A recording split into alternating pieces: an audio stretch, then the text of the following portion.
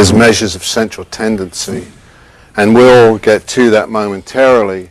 The first thing I want to do, however, is to take a very quick look at those problems that you were set last time, dealing with frequency distributions, proportions, percentages, and ratios.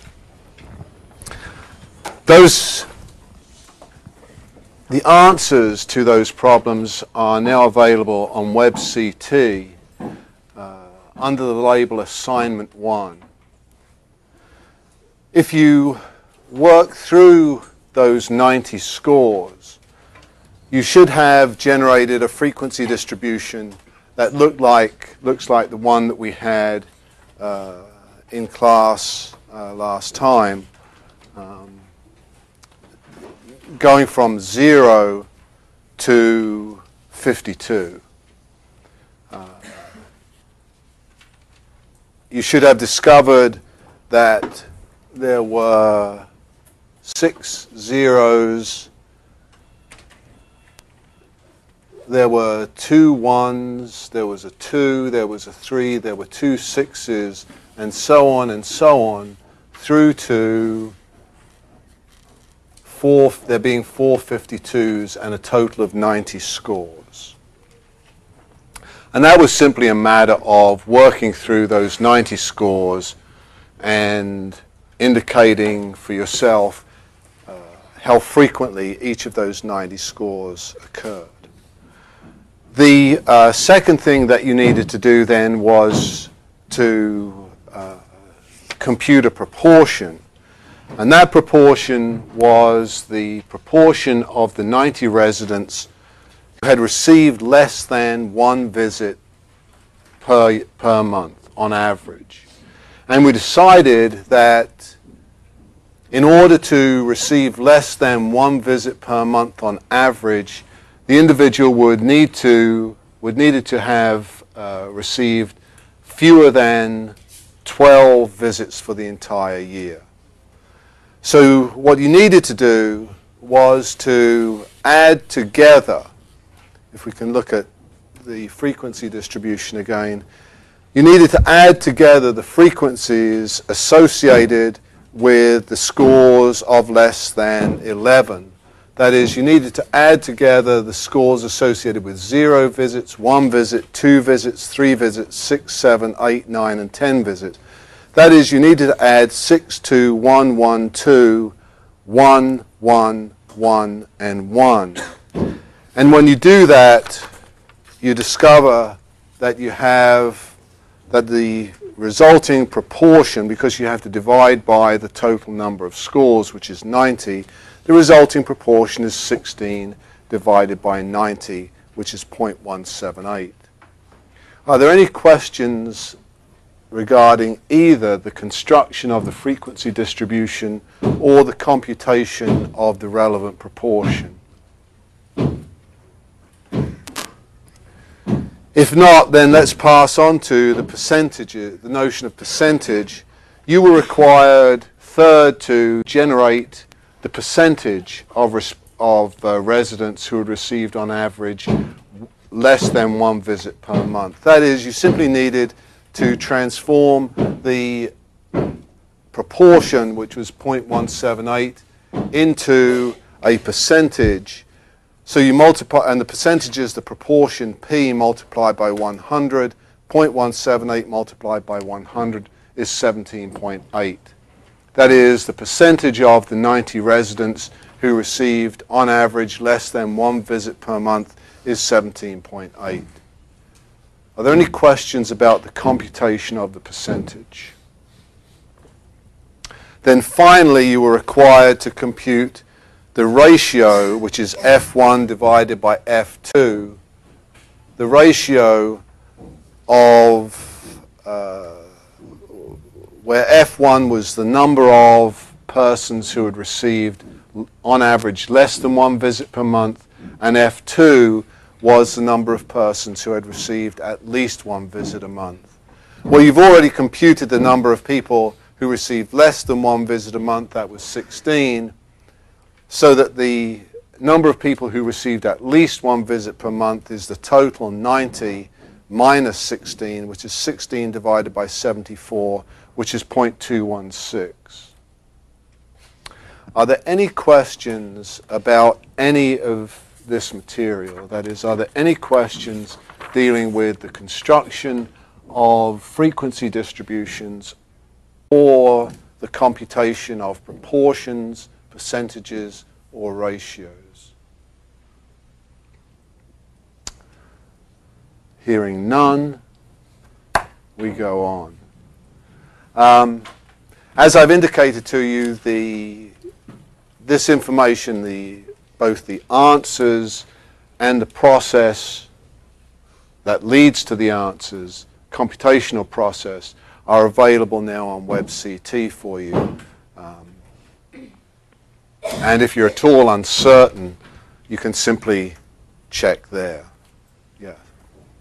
Is the percentage always going to be the proportion multiplied by 100? Yes. The question is the percentage always going to be the proportion multiplied by 100? And the answer is yes.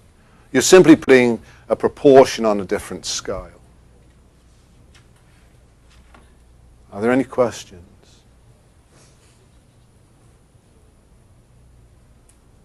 Let's talk then about measures of central tendency.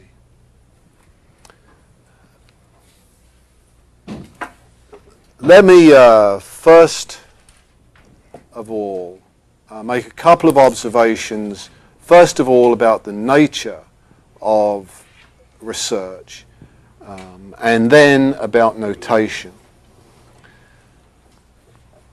Researchers quite clearly, and I presume this is familiar to you, but researchers quite clearly are interested in populations of people. At least you and I in communication are interested in populations of people. Whether those people are all people who watch TV, whether they are children under the age of 7 who watch a certain kind of television or a certain kind of or television at a certain period of time, whether it's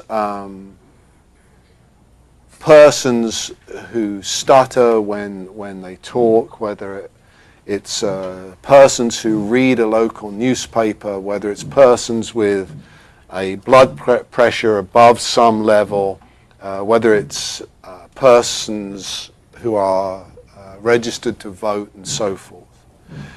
Researchers are concerned with populations of people. Almost invariably, those populations are inaccessible. That is, those populations are unavailable to the researcher. Clearly, it makes little sense to imagine that you could examine every child under the age of 7 who watched a certain type of programming or programming at a certain time. Clearly, it's unreasonable to expect that you could test, examine, observe all persons who stutter. Clearly, it's unreasonable to suppose that medical researchers can examine all people with a blood pressure above some level. That does not mean, however, that researchers are not interested in populations of people. They are acutely interested in populations of people. What they have available to them, however, is samples of those populations. That is, some subset of persons who stutter, some subset of all children under the age of 7 who watch a particular type of television programming, some subset of people with elevated blood pressure, some subset of registered voters. Nobody cares about that subset, only in as much as it informs you and I about populations as a whole.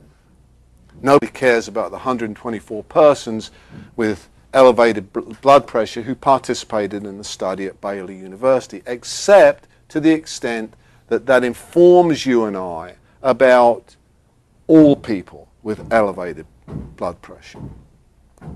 all people perhaps within some limited domain, all people in the United States, all people in Houston, all people in Texas, but some population. The book at this point starts to use, Healy starts to use a standard set of notations, and I want to simply move through that notational system.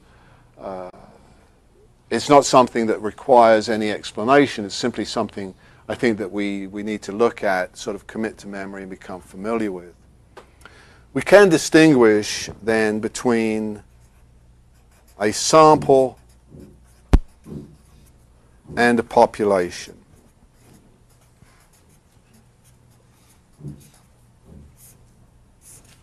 And as we move through this chapter, we will talk about mean scores. Mean is simply another word for average. We will also, when we talk about measures of central tendency, we need to move over here a little bit. When we talk about measures of central tendency, we will talk about something called standard deviation. Standard deviation.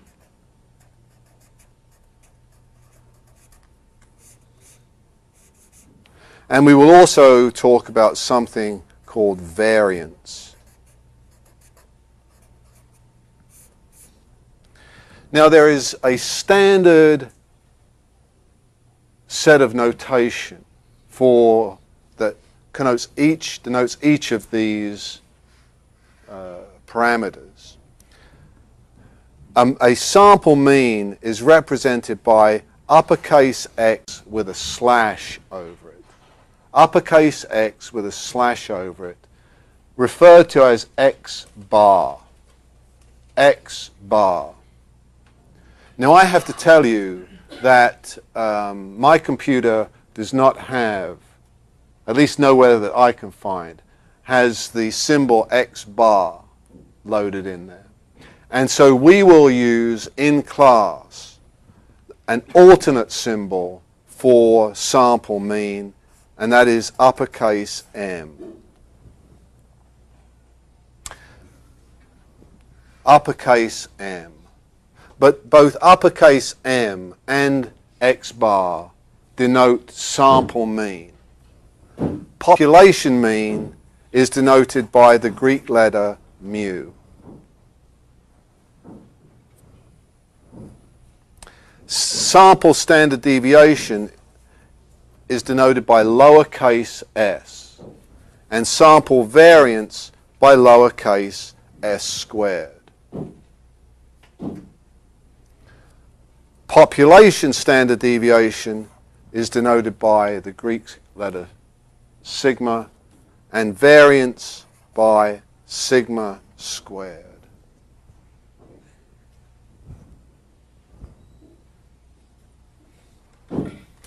All of this is, of course, in the text,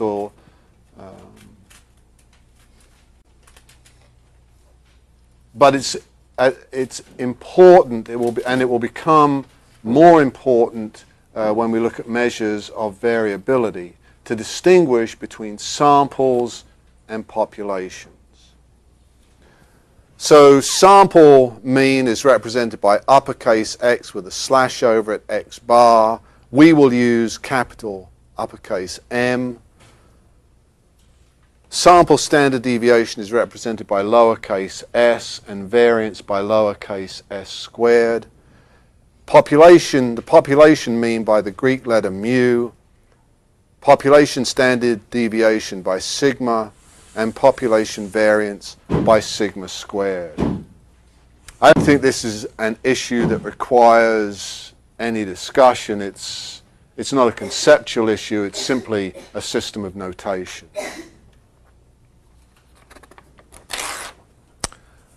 Let's then talk about measures of central tendency. There are three.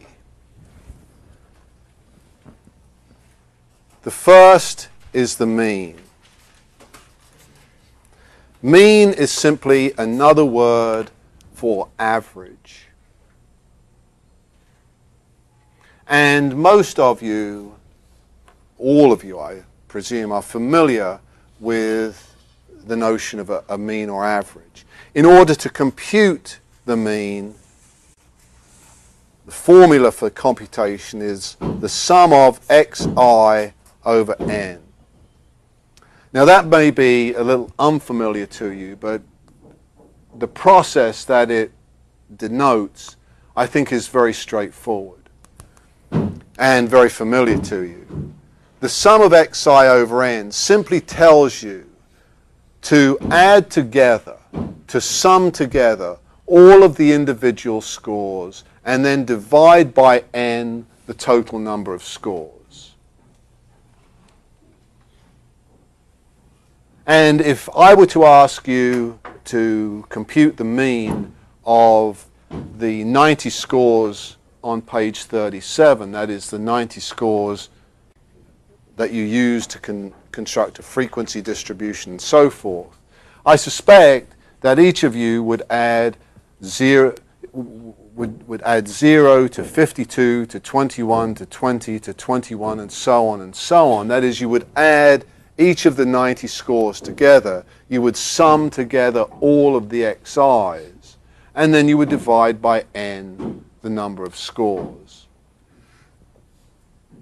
And if you did that, I believe you would discover that the answer was 24.4. I believe it's 2,198 divided by 90, which is 24.4. I would be absolutely certain had I not left the materials in a previous classroom. But this is, I presume, a process that's very familiar to you. Are there any questions on computation of the mean?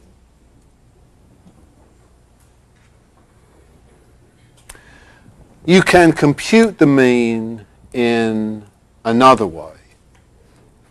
That is, you can compute the mean directly from the frequency distribution. And if you do that, the mean equals the sum of fxi divided by the sum of f. The sum of fxi divided by the sum of f.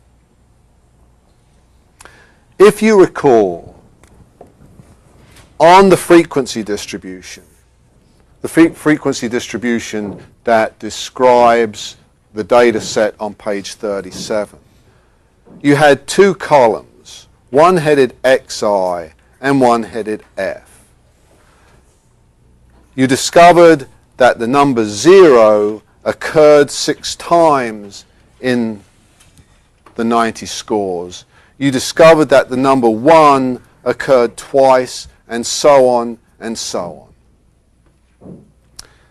The denominator here then, the sum of f, is straightforward. It's simply the sum of the frequency column. That is 6 plus 2 plus those numbers below it, which was 90. Yes, there were 90 scores. Are there any questions about the denominator here, the sum of f? Yes. So the second formula is to compute what, did you say? The question here is, what am I computing? I'm computing the mean, or average, just as we computed the mean using this formula, which says add together all of the individual scores, the xi's, and divide by n. We can also compute the mean directly from a frequency distribution. So this is simply a formula for the computation of the mean, but using the language, the notation of the frequency distribution. The sum of fxi divided by the sum of f. Well, I've tried to point out to you that the sum of f is familiar to you.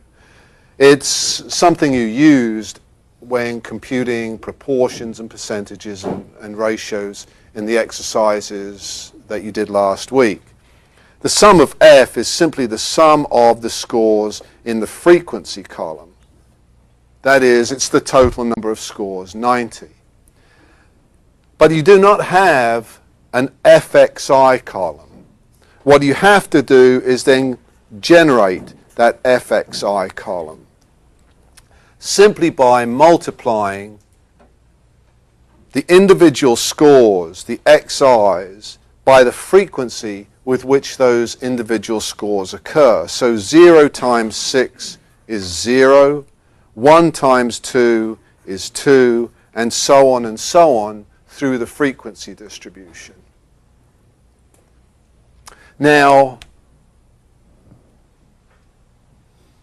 in order then to generate the numerator here, which I think is 2,198, you simply add together the scores in the FXI column. 0 plus 2 plus whatever scores there are beneath that down through the entire frequency distribution. While I have used the notion of multiplication, you understand that multiplication and addition are functionally the same. That is, to multiply xi by f is functionally equivalent to adding together the 6 zeros. Would you agree? And multiplying 1 by the frequency with which it occurs twice is functionally equivalent to adding together the 2 ones in the distribution.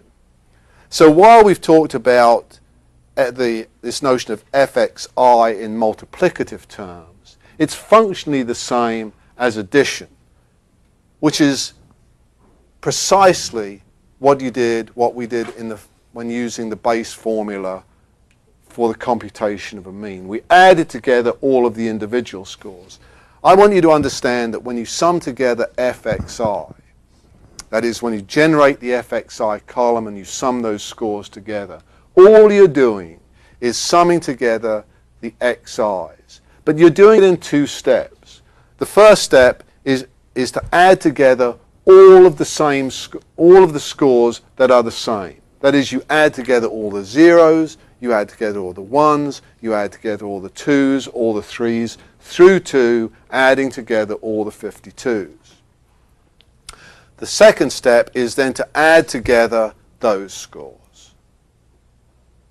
And once again, the mean or average of these scores is 24.4. That is, the average number of visits received by the 90 residents was 24.4. Are there any questions about computation of mean? So when you add together all the scores in FXI, you get what? The mean, the same thing? When you add together fxi, you generate the numerator in the computation of the mean. That is, you generate what previously was labeled the sum of xi. You've simply functionally added together all 90 scores in this case. Yes. No, you need to press and hold. Is it absolutely necessary to know how to do both formulas as long as we understand the first one? Is it absolutely necessary to know both formulas? I was asked the same question in another class in a different way, which was, does it matter how we do it on the exam? It doesn't matter how you do it on the exam. What you should understand is that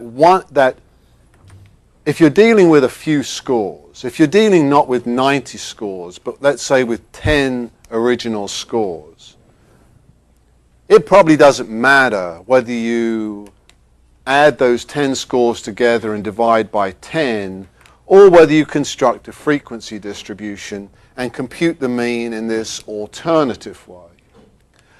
But the more scores that you're dealing with, the more efficient is the second method. If you're dealing with 2,000 scores, it's very much quicker, very much more efficient to generate the frequency distribution and then use the second formula than it is to simply have to keystroke those 2,000 scores into your calculator. I don't think there's anything.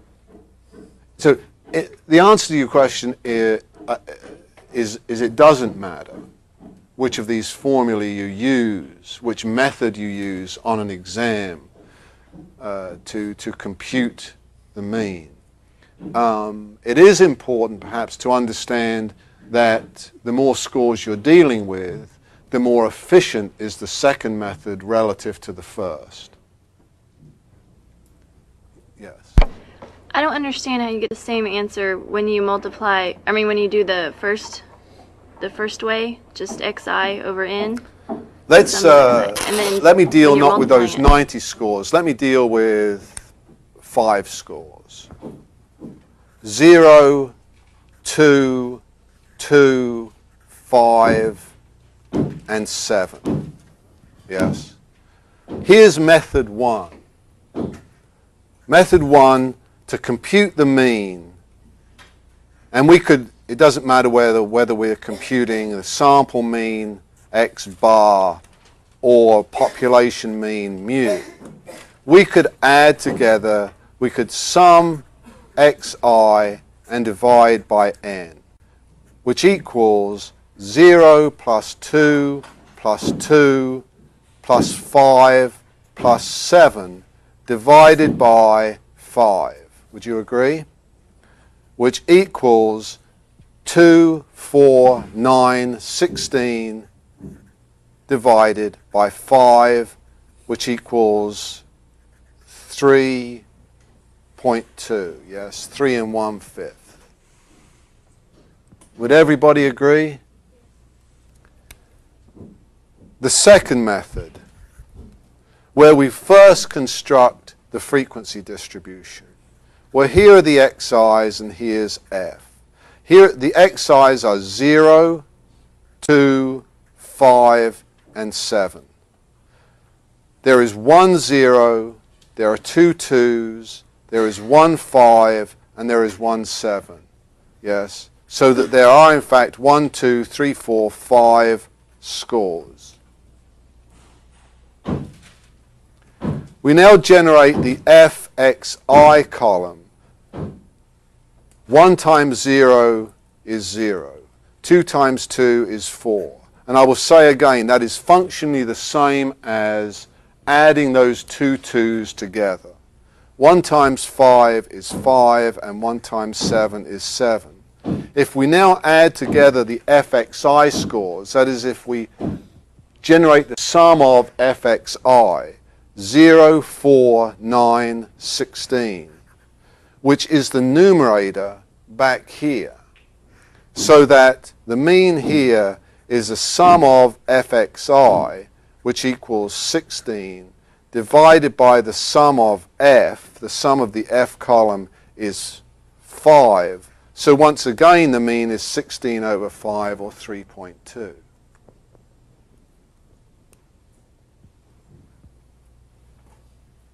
And as I've indicated, obviously, the more scores you're dealing with, the more efficient, the more relatively efficient it becomes to use this second method.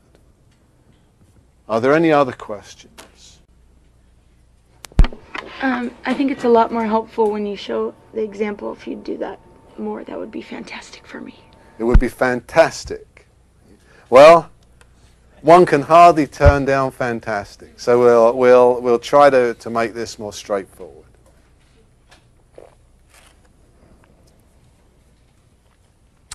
I will do that for you if you will do this for me. One of the cars I own is a Mazda Miata. And usually my wife drives it, but today I was forced to drive it into work. And I'm coming down the East Tex Freeway. I guess this is being recorded, so I should say I'm coming down the East Tex Freeway abiding by the speed limit. If the speed limit were 85 miles an hour.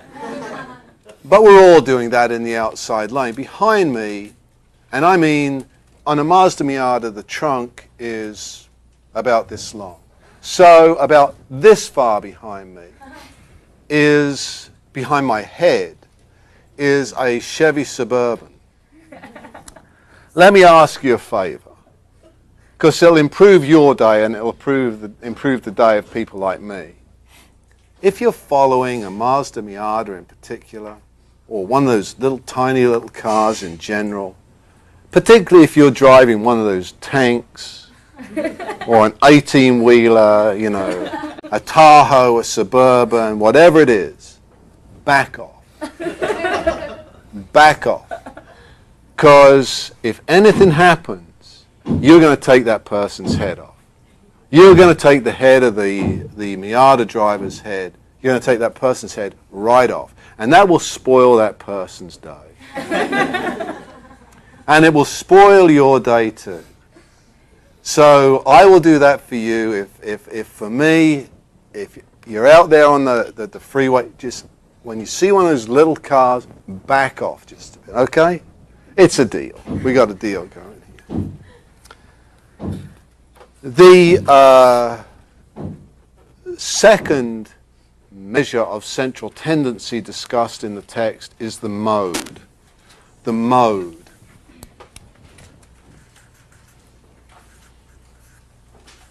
The mode. The mode is simply that score or those scores that occur most frequently in a distribution. The mode is simply that score or those scores that occur most frequently in a distribution. If you refer to the frequency distributions that you generated for those 90 scores in the text, you will discover that there are in fact two modes. They are the scores of 12 and 50. So we have a mean of 24.4 and we have a bimodal distribution, that is a distribution, a set of scores with two modes, and those modes are 12 and 50, each of which occurs 7 times in the set of 90 scores. So while a set of scores can have only one mean, it can have multiple modes. A distribution or a set of scores with one mode is unimodal. If it has two modes, it's bimodal. If it has 3 modes, it's trimodal, and so on and so on. But the mode is simply that score or those scores that occur most often in the data set. And as I've indicated, if we rely on the frequency distribution, the data, and that is the data set from page 37 in the text that refers to those 90 residents of a retirement community, all you have to do is scan the F column, the frequency column, and look for the highest scores. And you'll find that the highest score is 7, and it occurs twice. If we refer back to the example that we were using previously when computing the mean, we generated our frequency distribution here. The most frequent or common score in the set occurs twice, and that is the number 2. So in this instance, the mode would be 2. It would be a unimodal distribution, and that mode would be 2. Are there any questions regarding the mode?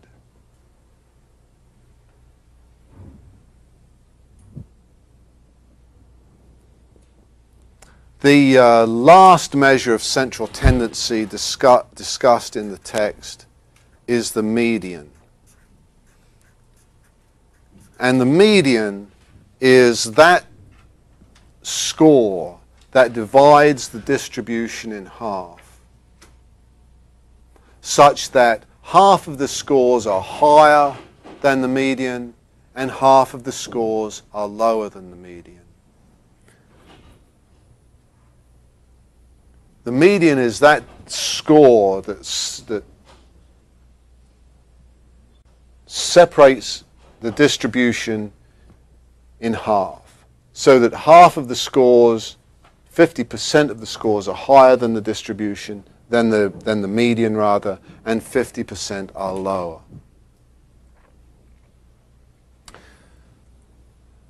If we think again of the data set on page 37, that is the 90 scores pertaining to the residents of the retirement community.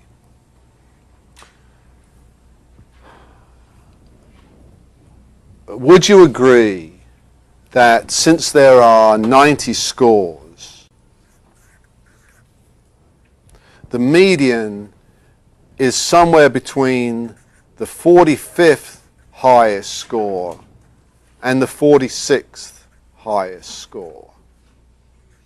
In fact, it should be equidistant from the 45th and 46th highest score. Because then you will have, in a set of 90 scores, you'll have 45 scores below the median, and you will have 45 scores above the median. If you go back to the frequency distributions that each of you generated then for those 90 scores and search for the 45th and 46th highest, what you'll find is that the 45th highest score is 23, the 46th highest score is 23, and in fact the 47th highest score is 23. So that the median is somewhere between the 45th high, it's halfway between the 45th highest score, which is 23, and the 46th highest score, which is 23, so that in that data set, that is, for those 90 scores, the median equals 23. This is often the case with the median. You cannot find the theoretical median. That is, you cannot generate a score that separates the distribution in half in a precise way. In this instance, there is no score that separates the distribution such that 45 scores have a value higher than the median and 45 scores have a value lower than the median.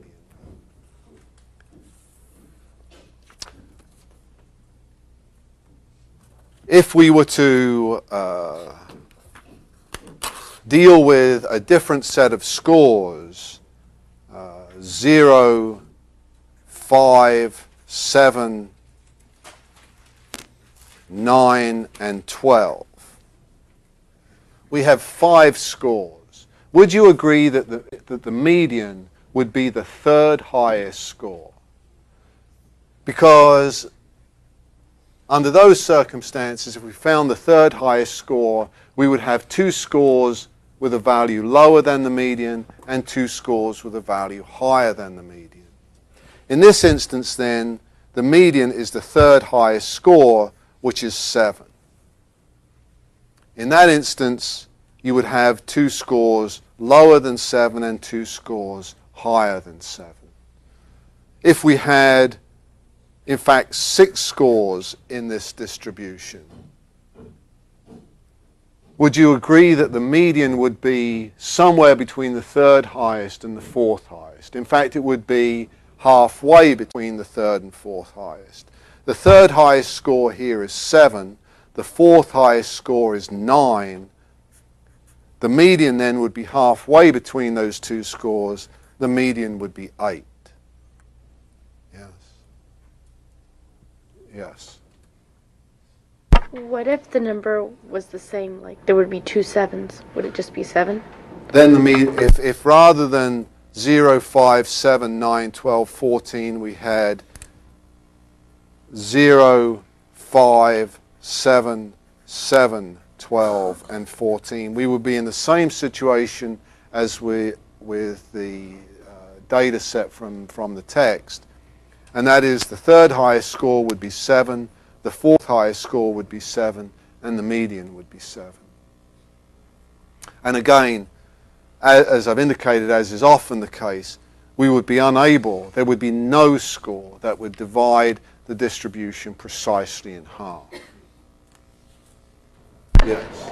So on the frequency distribution chart, were you looking at XI or F to find the median? You would look now to find the median. to find the median.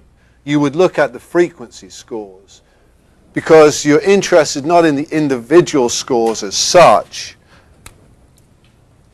Let's go back a moment to our very simple example. In order to locate, for example, the median of these 5 scores, we would want a score somewhere between the second and third highest. Would you agree? Well,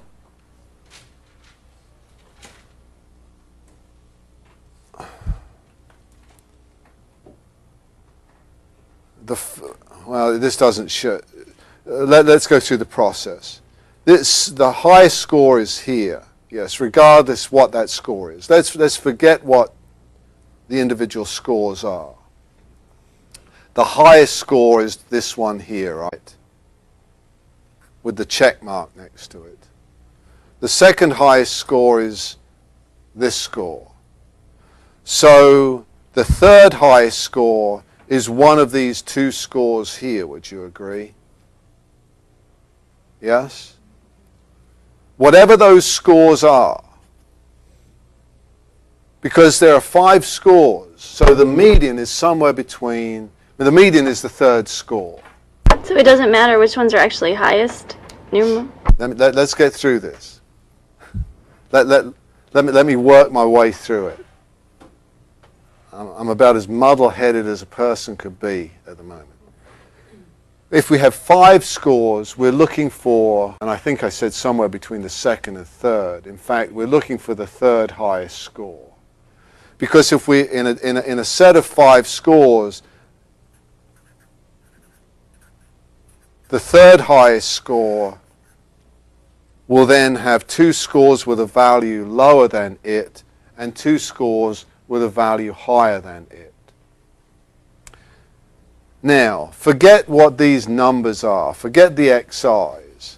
Here's the highest score, whatever it is, next to it here. This indicates the second highest score, so that the third highest score is one of these 2 numbers here. And now we look across and we find that those scores are 2, so that the median is somewhere between 2 and 2, which would be 2. The third highest score here is 2. That doesn't seem to have satisfied you. What I've tried to do here is, you asked, are you looking down the XI column at the individual scores, or the frequency column, the F score at the frequencies? Well, you're looking at the frequencies preliminarily, because you're looking for the third highest score or the 45th highest score or the 19th highest score, whatever it is. So you're looking here to count to 19 or 45 or 3. But at that point, what you're interested in is what that score is. So you're interested not in the frequency with which it occurs. You're interested in the score itself. So my answer to you is you're interested in both. You're looking first at the set of frequency data, and then you're looking at the individual score.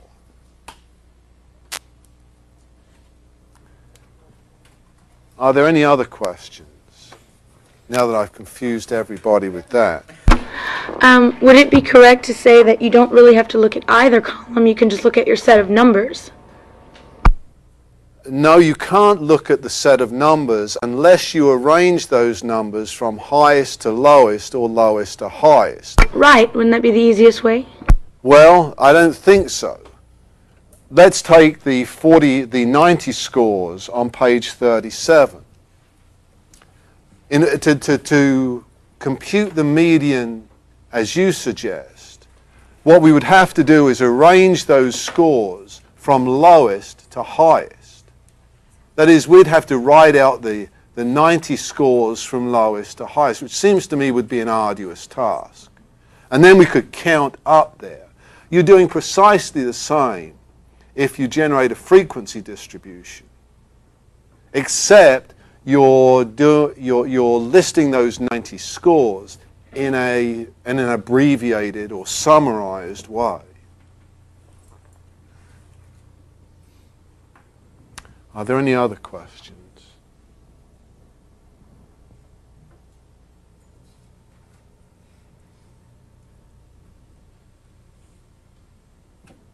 Yes.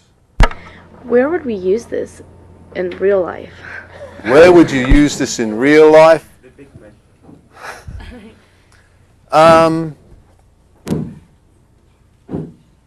If you were to generate a very large set of data that you could then roll up into a ball, you might use it in a restaurant when a child runs through the tables, or in a movie when somebody talks. You could actually throw it at them. It might have some. I'll talk about real-world value in a minute. And I want you to know that those are some rules of life. Never take a child to a restaurant where the child cannot order from a board on the wall. If the child has to order from a menu, the child doesn't belong there. Never take a child to a movie that begins after 1 o'clock in the afternoon. And never get so old and go to a movie that you can't follow the plot and you have to ask the person next to you. All of those things happened to me over the weekend.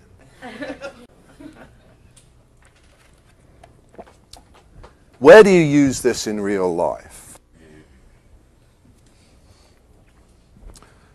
We talked about data reduction. That's a sort of general theme here. We talked preliminarily about frequency distributions, which really don't serve to reduce the data set. It simply reorganizes the data set in a more coherent way. That is, in a way that is more coherent than the original set of scores. The frequency distributions that each of you constructed based upon those 90 scores in the text was more coherent, more informative, more readily understandable than were the 90 individual scores. But we still had 90 individual scores. That is, we were doing very poorly in terms of efficiency, but very well in terms of retaining as much of the original information as possible. And recall, when I talked about data reduction, I said it was invariably involved a trade-off between those two things, between the efficiency of the indicator, which here was a frequency distribution, and retention of original information. What we've done now is to go very much further than that. We have, in two instances here, represented this entire data set with a single score. The mean, 24.4, and the median, 23. And in the other instance, we've represented the entire data set by two scores, 12 and 50, when we were looking for the mode. What we've done then is to find ways of summarizing, of reducing a data set that are extremely efficient. You cannot become more efficient than using a single number to reflect 90 scores or 150 scores or 10,000 scores. The question now is, how are we doing on the other criterion? That is, to what extent do mean, mode, and median retain the original information? Another way of asking that question is, which of these measures of central tendency is the best one? And this isn't a rhetorical question. And we're going to stay here until somebody gets this right. This is going to be like eating your Brussels sprouts. Which of these measures of central tendency is best? The very first one? Mean? Yes. Remembering to press and hold, why is the mean preferred over the other two? I would say it would just be more accurate because it's more of an average. The other one sometimes, I don't know, it sometimes seems like since you're looking for the middle number, it wouldn't be as accurate because you didn't really put all of the information into it like you did for the first one. That makes sense? It makes sense eventually to me. That was sort of like a lot of geese take off. And you've got 2 or 3 shotguns. Boom! And eventually you hit the goose that you were looking for. The goose that you were looking for was the comment you made about all of the information. When you compute a mean or average, you have to add together all of the individual scores. And you have to divide by the total number of scores. That is, the mean is sensitive to all of the original information. That is not the case with either the mode or the median. To identify the mode, you simply scan the frequency column looking for that score or those scores that occur most often. In order to compute or identify the median, you simply look for that 50th percentile score. And it doesn't matter what the scores around it are.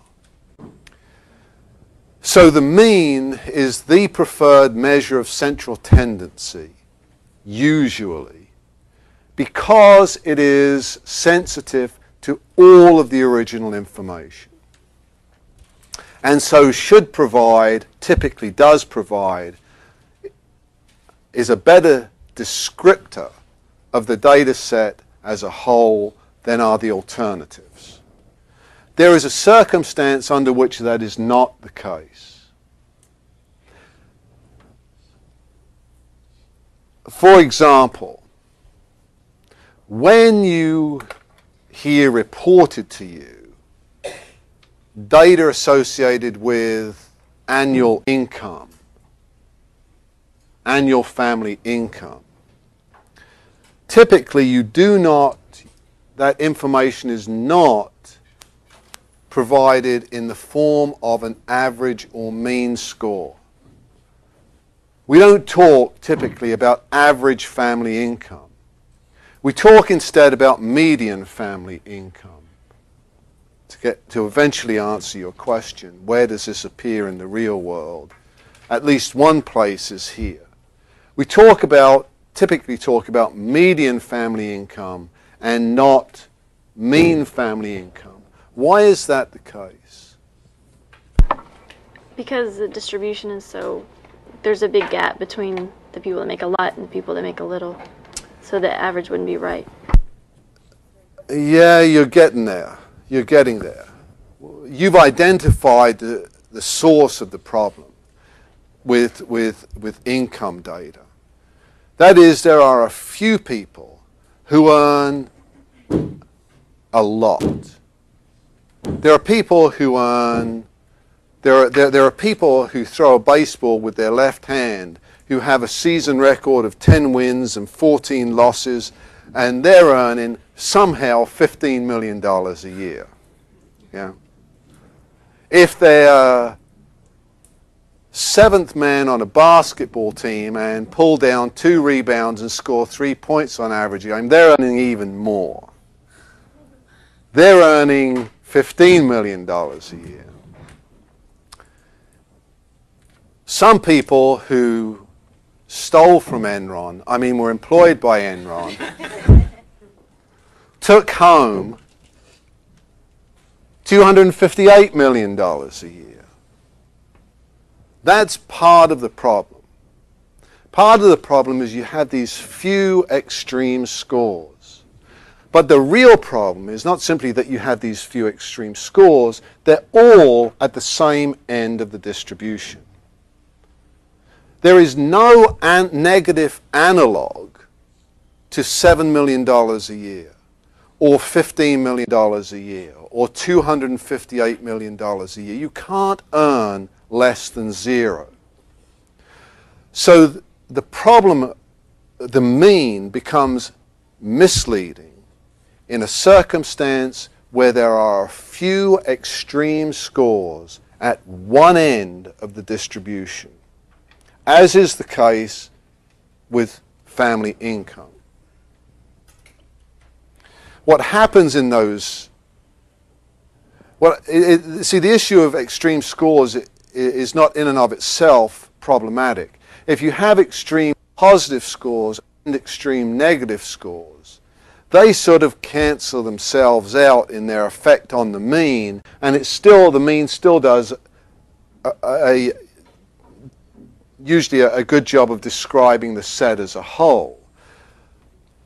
The problem when you have extreme scores at only one end of the distribution is that those extreme scores exert an undue influence on the mean because they pull the mean towards them.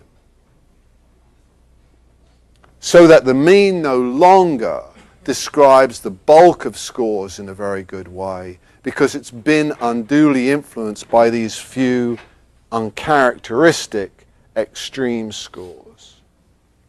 And in that instance, as I've indicated, researchers usually rely upon the median.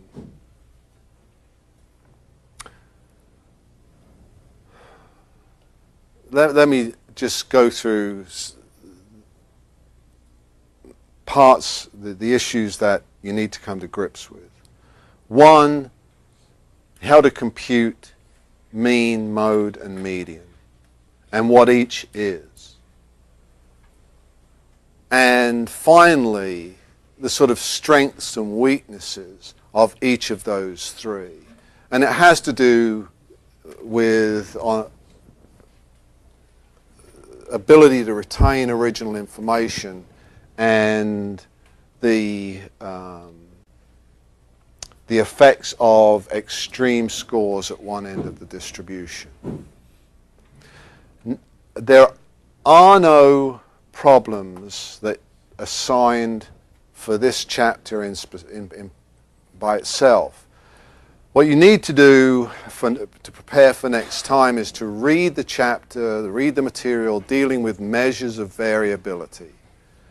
And we will then, I will then make available sample problems that you will discover involve some of the issues that we've discussed today, as well as the issues dealing with variability. Are there any questions? No? Then I will see you next time.